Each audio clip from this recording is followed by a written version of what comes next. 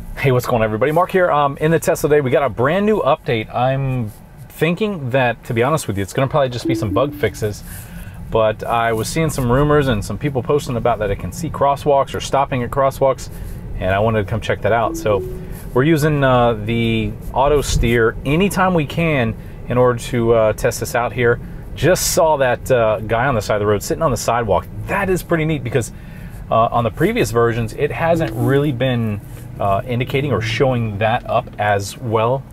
And I noticed when I was just before I started this video, I was able to detect a bicyclist a bit sooner than normal. All right, so one of the things that I noticed last night when I took it for a drive is that I saw that over the railroad tracks, I didn't get to go over them because I had to turn beforehand, is that it says it was slowing down for a traffic control device. Well, a traffic control device is anything like a stop sign, a yield sign, and it can be any one of those number of things like that. But I noticed that it was said it was slowing down. It didn't get to do it again because I was coming to a turn, but we're going to test that out today. Now I'm hoping to see a couple more bicycles for you guys and see that, because in previous versions it's been really difficult to spot bicyclists, and I've noticed that as the updates progress, there is a little bit more I guess you would say identification of them. I noticed that the car slows down a little bit when it sees them on the side of the road. Now, after the previous update, when the stopping and slowing for traffic control devices occurred, I had originally been kind of like, not aggravated with it, but it was kind of like a weird thing to get used to. Now I've gotten used to it. I'm actually using, when I come to a stop like this right here, I can see the red stop bar, but I can always hit the foot pedal and accelerate forward. But I've been finding myself using the stalk up here just to tap that. So I'm trying to use the least wear and tear item, and I think ultimately what I'm going to go through is literally just tapping the accelerator, because I don't want to have this wear out where this can be replaced, and this down here on the floor is designed to be pressed continuously. Cones are still showing up as usual. All right, we're coming up to a railroad track here and a school zone. Let's see if anything comes up into this section on screen, and we'll go from there. I got nothing. There's a person on the side of the road, nothing showing up. So I had to turn up here, and this is where I saw that pop up right there. It just briefly popped up. Slowing for traffic control, slowing through. And now what it does is it's bringing the car down to like, oh, it's stopping this time. It said slowing before. That was weird, very strange. We'll go through it again and see if the cars affected it, but yesterday it just said slowing. I think it was bouncing back and forth between slowing and stopping. And that's a railroad track back there. So let's turn around. We'll find out what happens on the way back through. All right, so we have auto steer on, foot's off the brake here and off the accelerator, and we're gonna come up, see what it says. Slowing through traffic control, use the accelerator to do that. Okay, so you probably saw on the screen what happened there. That was pretty good. Oh, now it's detecting like school zone slowings. So right there, that was a traffic control device. That was like a crosswalk essentially, and the car's actually slowing down for them. I imagine that's going to be useful when it comes down to detecting pedestrians and see if there's pedestrians crossing through it. Let's get back on here. We're gonna go through this one more time, and then we're gonna go through our special spot that we always go through when we do get an update to see if there's any changes in that 90-degree turn. So if you guys haven't seen those videos, I'll try to link some of those in there. All right, slowing through traffic control device. You can see them all on the screen there. But in the meantime, let's talk about what occurred there at the railroad track. That was pretty awesome. It slows down. It's not human-like, it's not natural, but it does slow down. So if you do have a high weird grade at a railroad track, it will come to like a slowdown for you, so that it's not just blasting through and over that that crown or the crest in the road there. All right, so this is my favorite road. We're getting ready to turn on here, and it's just basically a 90-degree turn. So if you haven't seen those, we'll look at it on the map here. We're going to be turning here and try and navigate around that 90-degree turn. I'm going to see if it made any difference, this new update. I test it on every single one just to see if there's any code written in the in the system there to navigate around those. All right, there we go. So I normally do this at 20 miles an hour, and on this pass here, what generally happens is that the car goes to the very far outside lane. So I'm going to make sure I hold it. Yeah, see it cut over before that car even came through. Can't do that. So not on that pass. We're going to go back through the other way and determine what occurs there. On that one, it swings really close inside and then cuts outside. So this 90-degree turn on the first pass is still not working as good as it normally would there. All right, so make this U-turn.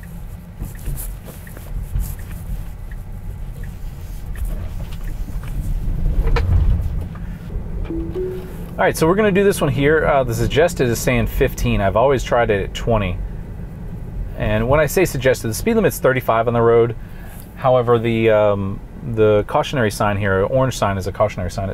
It gives you the ideal speed for this. So we're doing it 5 miles an hour over because it seems more than reasonable. I can take this turn at 35 and be pretty good on it. So it's starting to anticipate this turn here, and it cuts it in right there.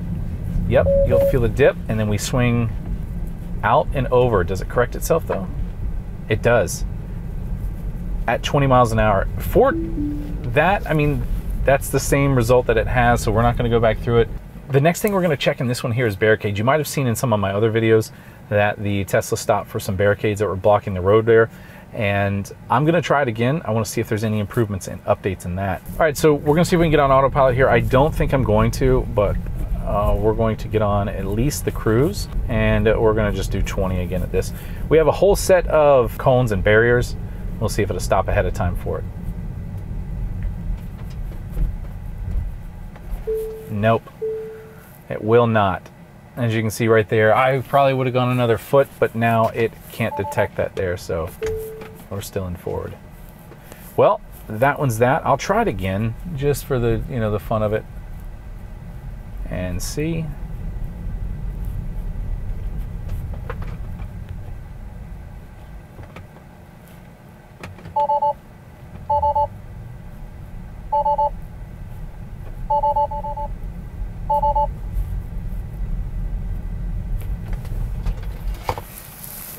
Nothing. Not even a warning though. That's what's weird about it. So, all right, we're going to skip that one. That one is not working there as it did in the past. I think the barricades have to be large enough and with, you know, enough surface area that it kind of feels like a vehicle or a truck. And that's probably what happened. I remember in the last video, it seemed like it popped up as a vehicle prior to coming to a stop there. So if you're watching this video, trying to figure out if you have hardware 2.5 or 3 still, there's a couple ways that you can do it. The easiest and the only one we're going to really talk about today is just going in your menu here. You're going to go into the car icon there, and then you're going to go down to software and then additional vehicle information, and you're going to see that it's going to show full self-driving computer. If you see that, then in fact you have the hardware 3.0. If you don't see that, then you don't have it. And we'll jump back out of that. And some of the other ways that you can tell if you have hardware 3 is if you go into your autopilot and then you come in here to this section where autopilot is, you'll have the full self-driving visualization preview in there if you have hardware 3.0. If you have hardware 2.5 and you have cones only and you don't have the stop signs or the traffic lights or that right there, then you have hardware 2.5 or earlier. If you're on a Model 3, it's going to be always 2.5 or 3. I think some of the Model S's have the older one. In fact, we have a Model S in front of us over here with the P85 looks like over there. So, and that one has the older hardware in it, I would imagine, you know, unless they got an upgrade or upgraded the MCU, I think it is. I don't know about that. Don't quote me.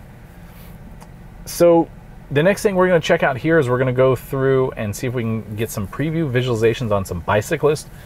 That has been the one that I've struggled with a lot. Oh, look at him go. Wow. That car gone.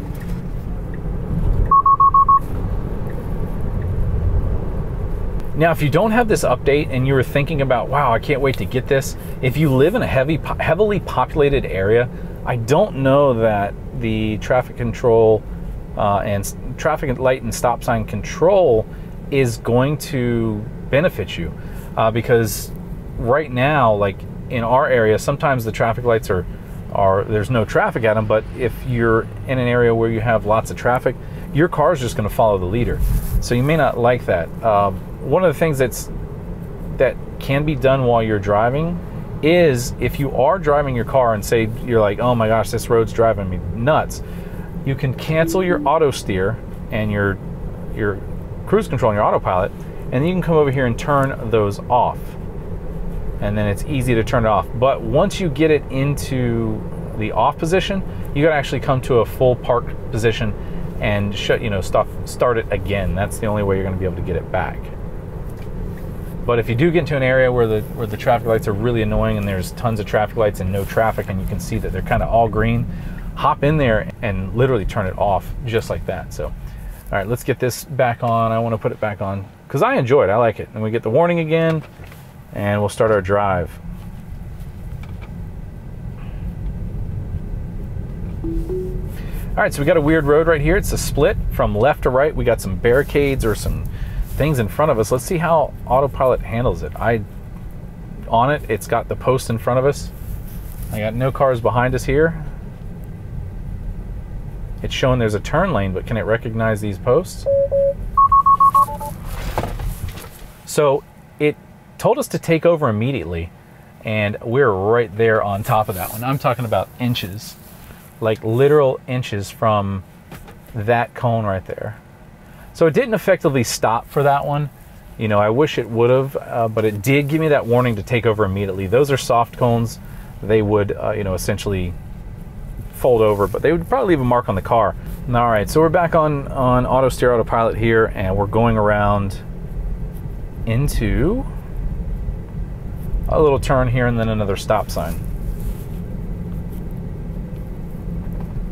A little bit of a jerk here, and on this one it splits into two lanes here again, so we're going to see which way it likes to take. There's a traffic control device right here. Am I going to miss it?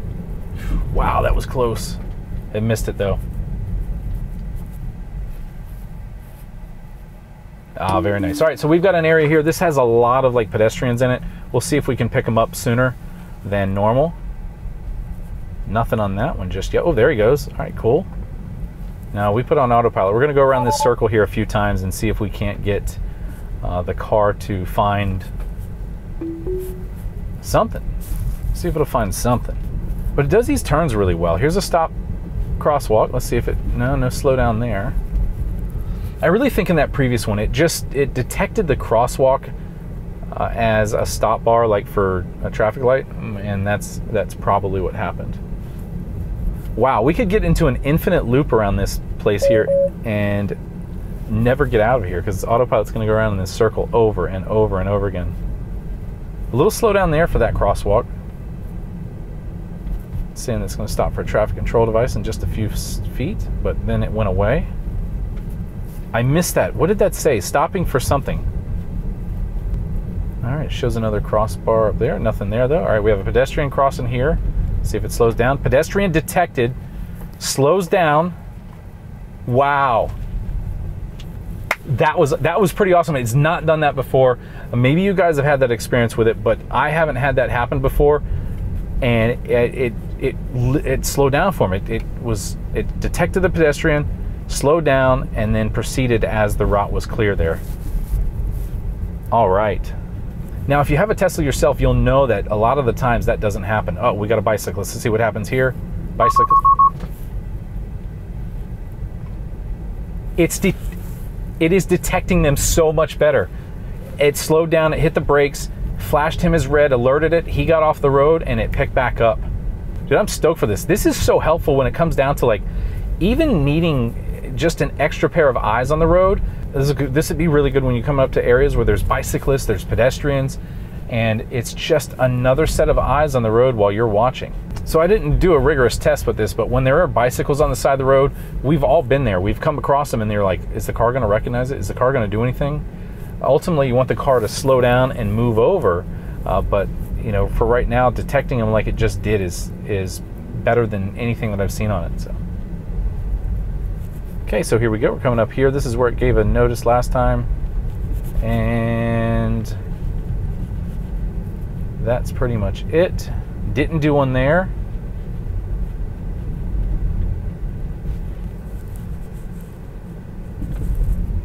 Applying slight turning wheel.